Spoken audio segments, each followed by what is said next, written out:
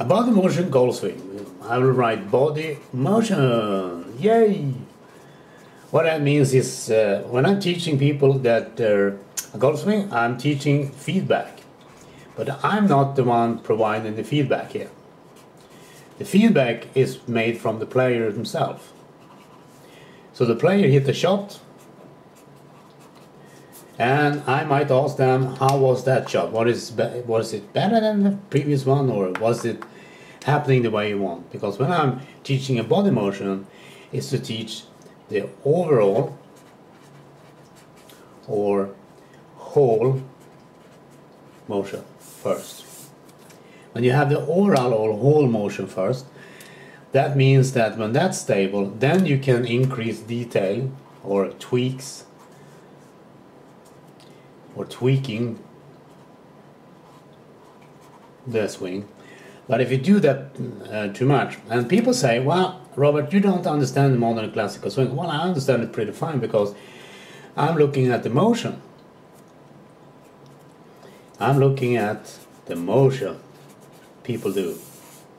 And when I'm working with people who have modern swing or classical swing, I'm looking at the motion and I'm adjusting that motion so their kinetic chain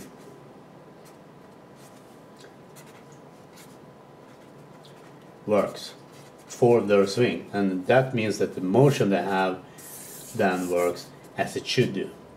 And some people say, well, that's why when people try to view the golf swing or golf action, all that stuff, like say Ben Hogan had a secret, some people say. No, he doesn't.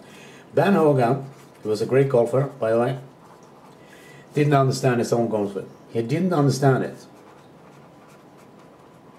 He could do it, but he didn't understand it, because when he explaining it and demonstrating what he was talking about in the swing motion, his explanation and demonstration didn't match his own swing motion. So that means for me that he didn't understand it, and it's actually not possible to understand your own swing motion. Mike Austin had the same thing. Mike Austin was a long hitter and a really great guy also. He was hitting the ball a mile. He was a long hitter. And when you're a long hitter and you're hitting it about 400 yards in the day of 1940, 1950, and Mike Austin was swinging 160 miles per hour. That's right, 160 miles per hour. Jamie Sadlowskis, like the people say, wow, Sadlowskis, he may get up to 150 or something like that miles per hour. And Mike Austin still was 160. He was 10 miles per hour. It was 25 yards longer than Jamie Sadlowski or Zubak or other guys. And that with equipment that was, 1950, 1960, something like that, It was old equipment. So we understand that, something is going on there. And Mike Austin had the same problem. When he was teaching it, he tried to take what he was doing, the motion he was doing, but he was breaking it down into details. And when you break down into details, you create what we call a representation or a concept to understand what's going on there. And when we do that, it increases a mismatch or discrepancy. However you pronounce that, I don't know. You have a discrepancy. That means it doesn't match. And when I'm looking at what Mike Austin was swinging and his students were swinging, it doesn't match. But I don't do a big thing about it. That for me, it don't match. I don't know why. I don't know why. But I'm just taking notes then. For me, that means that the overall whole motion that the player is doing is taking place less than a second. And we can't understand how we do that motion, we just do it. And we can try to explain it later on, but the concept we're using or whatever will create a difference between the motion. So I'm looking more at the motion. So I'm teaching people when I do a body motion swing to use their own feedback. That means the player tells me if the shot was done. I'm looking here. I look at the player.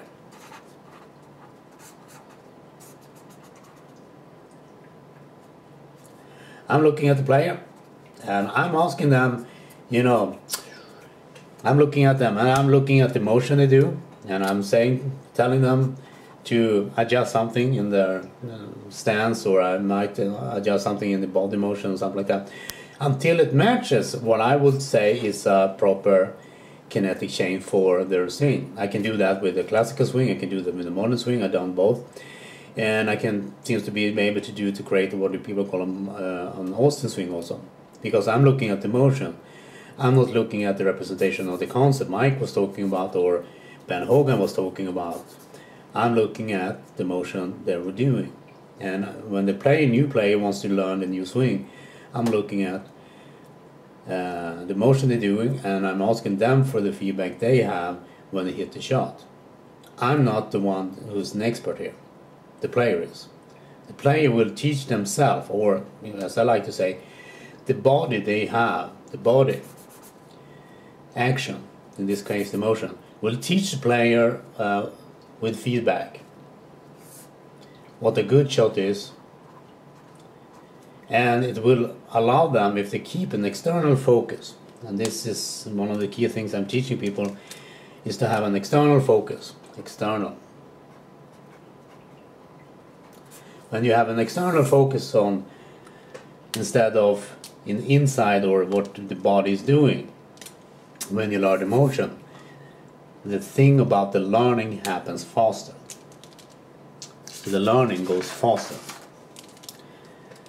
I had Hans Andersson, he's a national pro here in Sweden.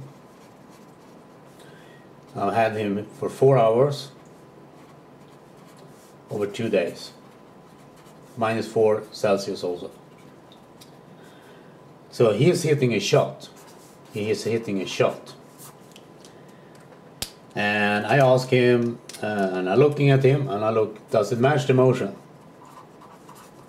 If not, I make him change something. And he's not asking me why. I just tell him to practice that, and I pre-practice that. And then he gets some feedback from the new action. And I'm not telling him he's doing it right. I'm asking him, does it work better?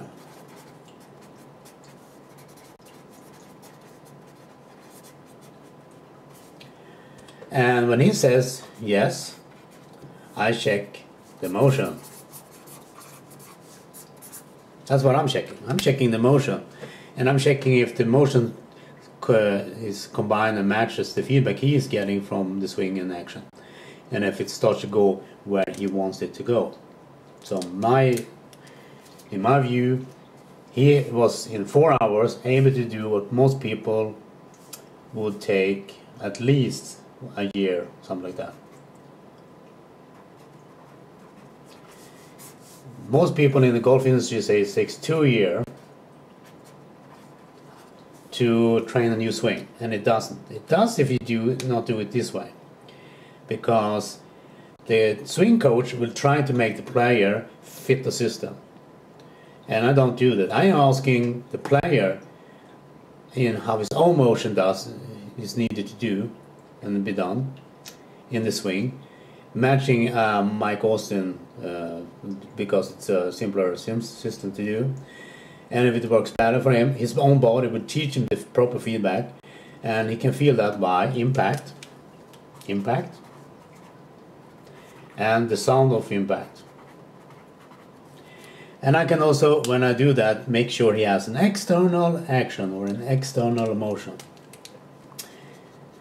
External focus. External focus means that the individual, when they swing, is not focused on what the body is doing, what my hand is doing, or my elbow is doing, or my pelvis is doing, or what my feet are doing, or if I'm holding my head still or not. All that is not needed to learn the proper motion. When you do that, having a proper external focus, when you're teaching this, he can improve his old action to a new action in 4 hours, which normally takes for most people a year or more. Because when they try to teach people normally in the golf swing industry, they try to make the player fit the system, like Tiger Woods is trying to do with Hank Haney and Butch Harmon and now Sean Paul and all that stuff. They try to fit him into the system instead of asking what kind of system does he need to have to make the motion properly for him, so he can have proper feedback and to make the proper and then he can hit it long and straight and all that stuff. And the thing here is he can teach himself to get it right. So I taught him how to do that, have an external focus. Once he got home, he has improved his action. He has improved it, and because I provided him with focus attention points, so I will include in this video a video next time when he's hitting a shot the 19th of November and one shot when he hits it the 29th of November, and because they're different in their motion. The motion has changed for him in those 10 days, and because his body has been teaching him proper feedback, because he has had external focus. So instead of trying to fit the system to the player, I'm teaching the player to find their own motion, and when they do that, they are owning the swing, much like Ben Hogan was doing, and much like Mike Austin, and like Moon Norman. So then the player can play great golf because they have an overall motion that works for them with feedback, so they can always replicate the timing in their own way. And since I'm using a Mike Austin long hitter system, it's also support a 160 miles per hour swing. And if you're a modern swing player, Tiger Woods, stuff like that, you can hit it fast enough without sacrificing accuracy. Because the system I'm teaching people make you more accurate and long at the same time. So it makes you longer and more accurate at the same time. So instead of trying, when you try to get longer in the modern swing, when you try to get longer, wow, I want to hit it way out there, then you sacrifice accuracy on the way to get longer. So you have to find the middle road then. And with this kind of system, you can hit it longer and more straight than your competitor.